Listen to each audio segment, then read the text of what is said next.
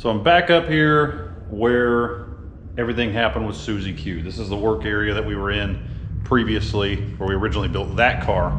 But I would like to show you guys what we're about to build next. So I've already started on some of the stuff that it's going to take to do this project in the way that I want to do it. Pretty similar to what we've already done, but handling it a little bit differently. So without further ado, here she is.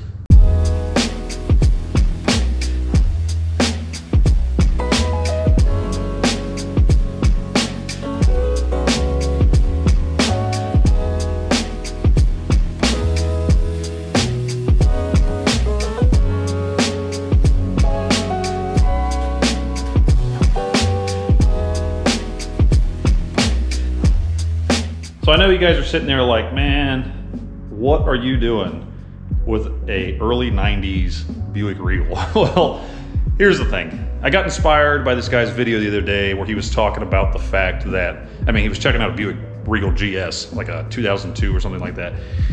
And he was talking about the fact that this Buick Regal right here was the last body style of Buick Regal that was actually truly a Buick, other than being on the W body platform, which a lot of them shared it, so on and so forth. But Buick V6, Buick. The next generation of Buick Regal was the Opel platform, same with the most recent generation of it. And there's just something about these things that holds a special place in my heart. My great grandma, she had a black Buick Regal GS, or LS, I'm sorry. Literally the same exact car, but black with the, I think it had the gray interior in it. But either way, here's the deal. This thing is going to allow me to take this jig that I put underneath the car and easily do future conversions to W bodies. I'm just weird like that. I really like these cars as far as the W body, early 2000s front wheel drive GM stuff. So this jig will allow me to do the Monte Carlos, to do the Grand Prix, to do the Intrigues, the Impalas, anything that was on this generation of W body underside, which is like from 97 up to like 2014 or something like that in the Impalas. And it'll work with all of them. So this jig is to help put the wheels where they need to be. So it literally attaches to just the rear subframe mounting points. It's gonna be tricky to get all this thing removed with the factory subframe in here, but I had to design it in a way that all of this was placed properly. So overall, it's not load bearing, it's not structural. I made these things so they can slide, and there's gonna be a pin or two probably in this thing so that this can slide out, because the Mustang's rear track width is a little bit wider, and I think the front might be a little bit narrower. Anyways, the thing is, I just wanted to take something kind of quirky, pick this thing up for 250 bucks, and we're gonna turn this engine in the right direction, and we're gonna try to capture the vibe or the general, recipe of what a Buick Grand National was, which was a Regal with a turboed 3.8 in it. Granted, the 3800 is a little bit different than the 3.8 that was in that, but you get the point. Susie Q, the previous build, if you haven't checked that out, go back and check out the previous videos of the Red Grand Prix. The car is still kicking, but I just have a thing for building things. We tried going to the drag strip a bunch of times. It's a lot of fun, but this is what I'm really passionate about. It's about building these weird, quirky, one-off type of things. We're gonna call this car the Granny National. So we're gonna take this four-door old lady Buick and we're gonna turn it into something that catches the attention of people. To be able to take a car that nobody cares about and you just pass by one probably every day. At this point, they're still out there, and never pay any mind to it. To have one that's going to be hopefully anywhere from 400 to 500 wheel horsepower to the rear wheels, it should be pretty fun. So we're gonna get rolling on this thing. I gotta rip it down to bare body. I know the modifications that need to be done. I do not have the Mustang donor car yet. And a lot of people have asked, why not use Camaro stuff? Why not use G8 stuff, CTS stuff, anything like that? It's not the proper design. It's not quite set up the way that this body is going to accommodate it properly. Like if you watch the videos on Susie Q, you'll see just how ridiculously close the Mustang stuff is to the W body. Now, granted, the back wheels, the track width kind of sucks because it's a little bit too wide for this body. So it makes it difficult for aftermarket wheels or whatever. You gotta have a really high offset wheel to be able to keep it from sticking out too much. But the thing about it is it works really well. And if you look at Copart, there is an abundance of wrecked Mustangs, and I wonder why. It's gonna be really cool. I hope you guys can tag along with it. We already know the modifications we need to do to the body. We're gonna get this thing torn apart, we're gonna get those done. As soon as the Mustang stuff gets here, we're gonna pop this jig back underneath of it, get those things in position, and we're gonna move right through this. So hopefully it won't take too long to do. But either way, we're not gonna know how long it takes unless we get into it and get this thing torn apart. So let's get at it.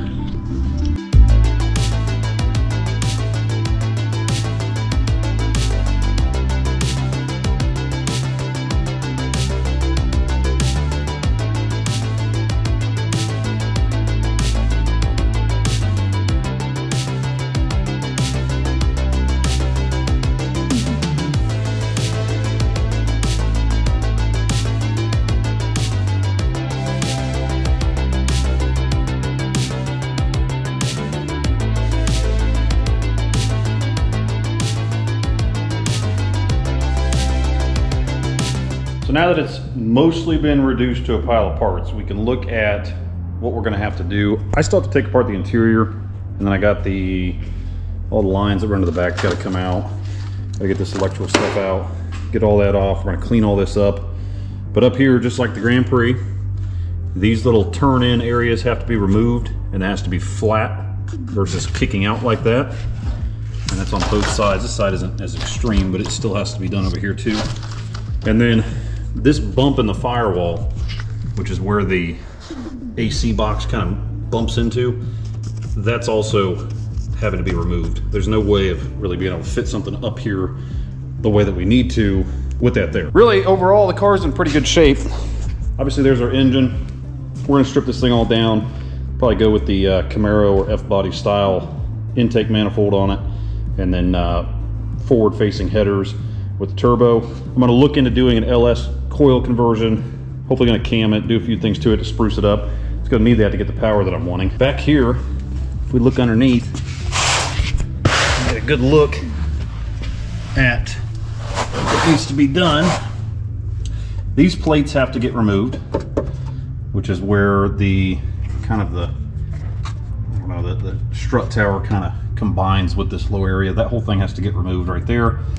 This cross brace right here has to get completely removed, just because with it in there, there's not enough room for the Mustang's upper part of its subframe to fit up into.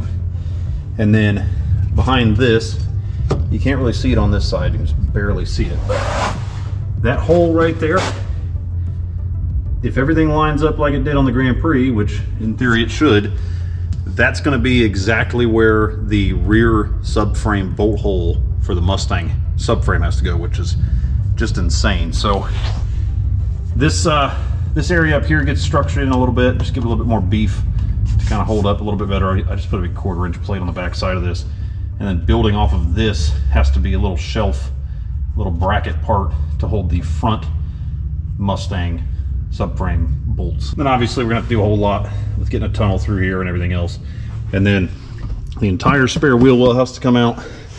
And then we have to cut out this kind of droop back here, this dip down, because the fuel cell or the fuel tank will go back here instead of being up there, which I could probably come up with some sort of saddle tank design or something to be able to use that space, because even on the Grand Prix that's pretty much completely open. But you know, overall looks pretty good under here. I mean, this thing is clean as a whistle. It is unfortunate it has the little bit of dents and everything else that it has, but I couldn't ask for a cleaner underside, which was kind of the same scenario with Susie Q's. Obviously you got a little bit here and there, but we're talking about a 23-year-old car. Here's our old subframes. Gotta load them up in the truck, get it all out of here. Gonna have to find some new fenders, and then again, we're gonna have to do some stuff with these quarter panels. This side's a little bit worse than the other. Pretty big dent there, but I think the next thing I'm gonna do is get that interior apart, and then you know, we'll kind of go from there.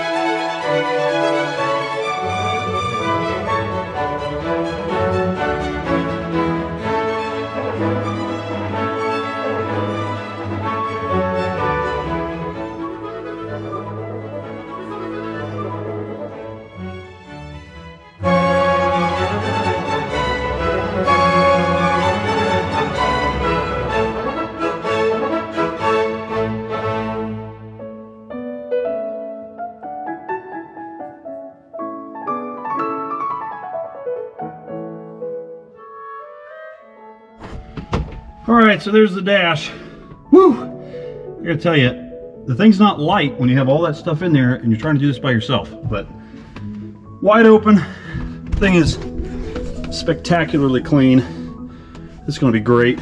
A lot of water in that insulation there, but I gotta tell you, it is hot in here. So we're gonna get the doors removed. I'm gonna leave the headliner like I usually do, and then take his back seat out. I just couldn't fold this up so you guys could be sitting right there. But anyways, once we get that out, I'll pull all this wiring out, but I'll do that off camera. So let's get the doors popped off and then call it a day on this one.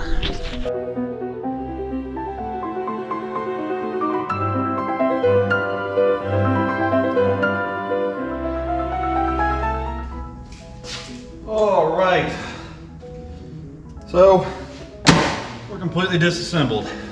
Well, at least for you guys we are. So I gotta rip the back seat out, get the carpeting out of the trunk. That's not a big deal. Otherwise, I'm just gonna drop the brake lines and fuel lines that are under it. And then I get these out of the way so they're not dangling on my face. But obviously in here, we already know what we gotta do. This has to get raised up essentially. I have to create a whole new tunnel. Susie Q, I set the engine way back, which we've been over that on the previous videos, where it was being placed relative to the subframes rather than relative to what looks right in the car. Because again, there's a lot of structural differences between a front wheel drive car and a rear wheel drive car, and it actually influences the way that the cars look. You know, you may not realize that, but if you pay attention, you'll see what I mean when you look at the front wheels and the distance of the front of the door to the back of the wheel. It's a lot smaller on a front wheel drive, a lot longer on a rear wheel drive car. So anyways, I could go on and on. That'll do it for this one. I did make some Granny National t-shirts. If you guys want to check that out, it'll be in the description down below. Every shirt bought obviously contributes to doing this whole project. Next time we'll pick back up on this. We're gonna do obviously the modifications that we know have to be done in order to fit the stuff that we need. And then obviously I gotta get a hold of a Mustang donor car. Otherwise we're looking pretty good. This thing's clean as a whistle. I'm gonna catch you guys on the next one. Thanks for watching.